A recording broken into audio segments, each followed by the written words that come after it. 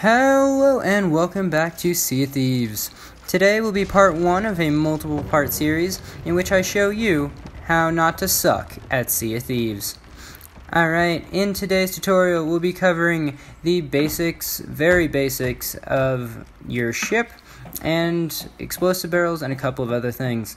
If you keep up to date with this series and follow its instructions, you should be able to shoot up the ranks and climb your way to legend in no time.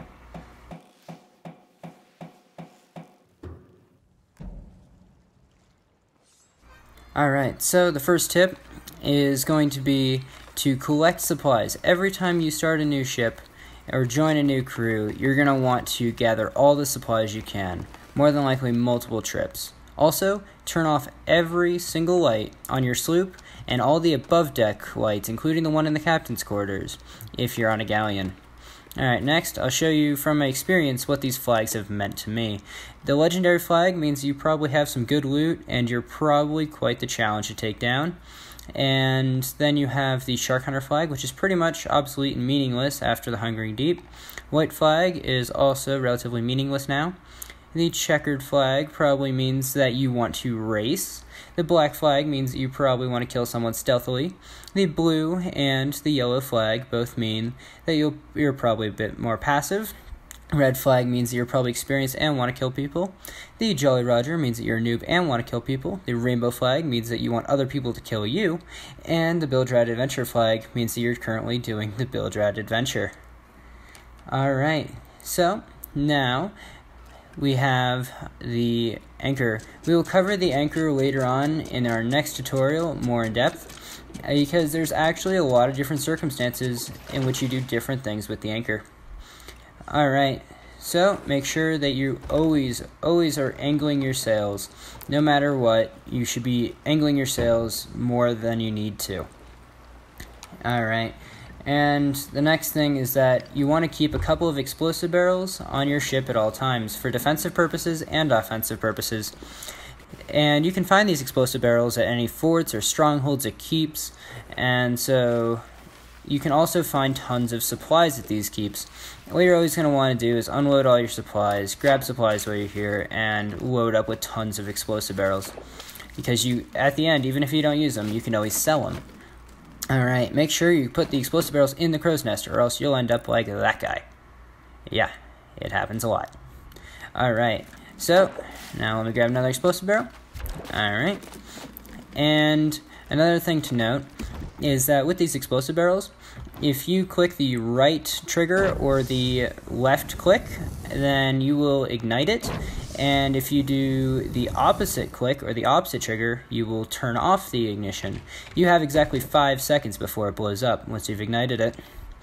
Alright, if you find yourself stuck on an island, as I'm demonstrating, you will be able to push yourself off the island using an explosive barrel.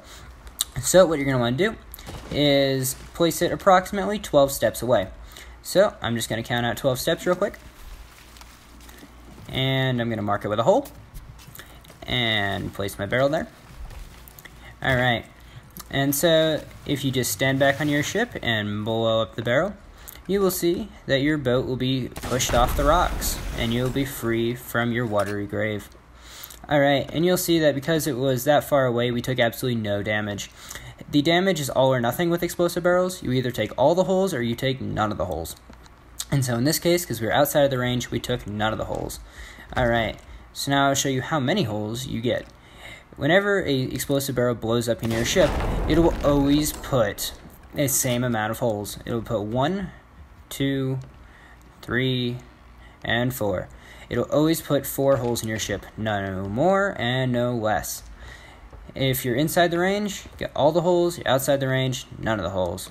Alright, always make sure that you're patching up every hole on your sloop and every bottom deck hole on your galleon. If you have top deck holes on your galleon, patch them up going into a fight, or patch them up if you're full on wooden planks. Other than that, leave them open. Alright, you're always going to want to plan out your voyages before you start sailing, and to do this, plan out your most important stops and any stops that you want to make on the way. Once you've planned out a route, go ahead and start sailing. And a lot of times when you're running merchant, you're going to want a map, such as this. In this map, there's also an app that shows all the locations of all the animals. You're also going to want to make sure that if there's any water whatsoever in your ship, you're going to want to bail it out. Unless, of course, you're in a storm and you can't get it all out. And another thing is with the cannons, if you have full cannonballs, you cannot unload the cannons. This is not always readily apparent to people. Also, you cannot load the barrels unless you are holding the item that goes in the barrels, such as I cannot load my cutlass into that barrel. And to propose a voyage, go to your voyage table and slap down a voyage. And this one kind of sucks for me, so what I'm going to do is instead of immediately canceling it after checking it, I'm going to go up, grab the crates, place them at the feet of this trader, and then I'm going to buy a new one. Alright. If you're running a merchant, I would recommend keeping the crates on the back of your sloop in order to tell people that you're not worth much to them and that you're not really worth attacking. And because you really don't want to lose those crates. Now, go ahead and slap down another voyage, and you, of course, cancel it the same way you started it. And now this one's a little better, so we will run this one. Alright, if you have more people on your crew, it is very, very important to make sure that everyone knows what they're doing and assign roles, and communication is essential. Use parties. That way other crews cannot listen to you, because you wouldn't believe how many sneak attacks were ruined by people telling me they were about to attack me. Also, don't lose your crates. If you lose your crates, you are screwed. You cannot pick up any more at any other outpost once you lose them. Good job, man. Alright, the other thing is that if someone is driving the boat, do not repetitively show them where you wish to go on your voyage. This is not going to help you get there, and it is also not going to make it any faster. And there's a good chance, while you're jumping around wildly, you're going to fall off the boat. Honestly, that's probably more helpful than what you were doing, but still not overly helpful. The next tip is to leave your crewmates behind. Always leave them behind in order to collect supplies if they don't have any. That way, you can replenish any supplies you've lost along your journey without having to make additional stops.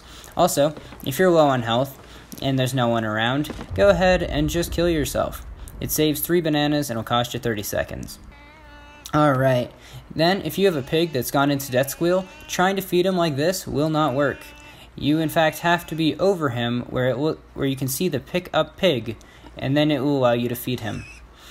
And if you pick up the wrong color animal, you have to shoot it, because there is no way that you can get it out peacefully.